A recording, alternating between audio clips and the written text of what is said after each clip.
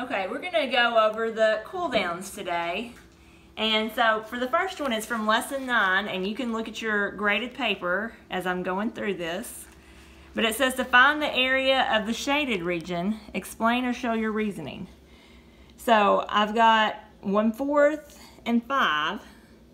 So I know when I find the area, I multiply the length times the width, or I can multiply the width times the length.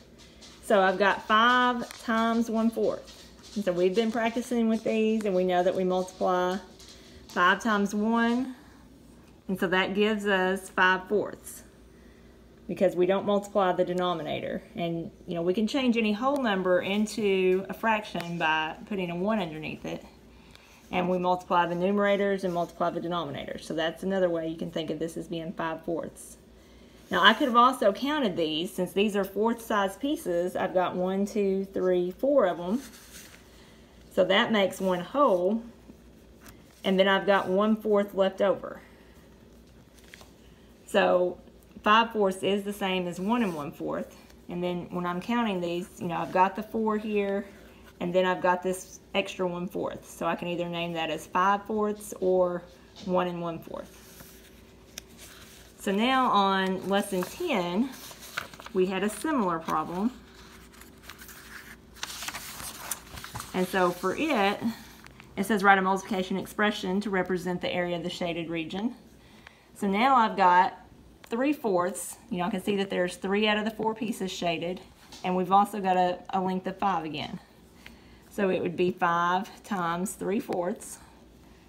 So if I multiply the 5 times the 3, I end up with 15/4.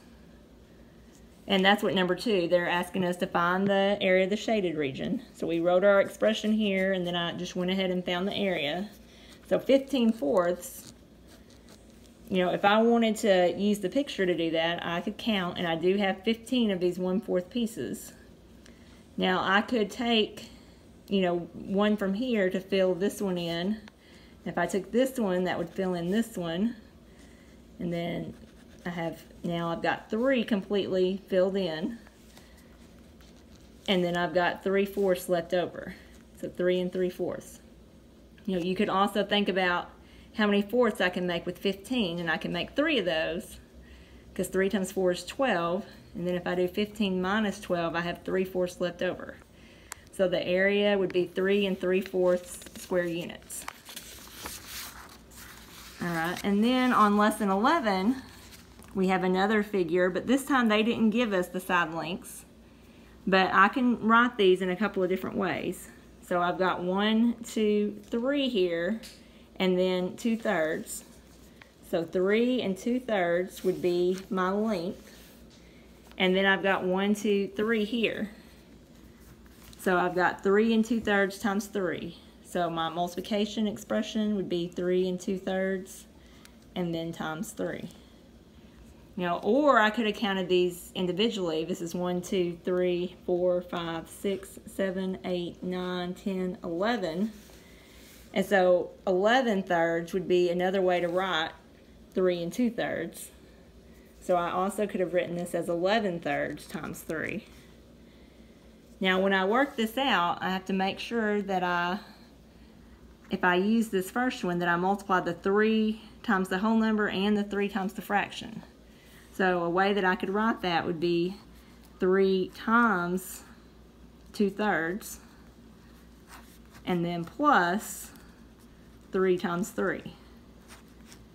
And I could get that from the picture too, because if I have these 3 here and then 3 here, I would be multiplying 3 times 3.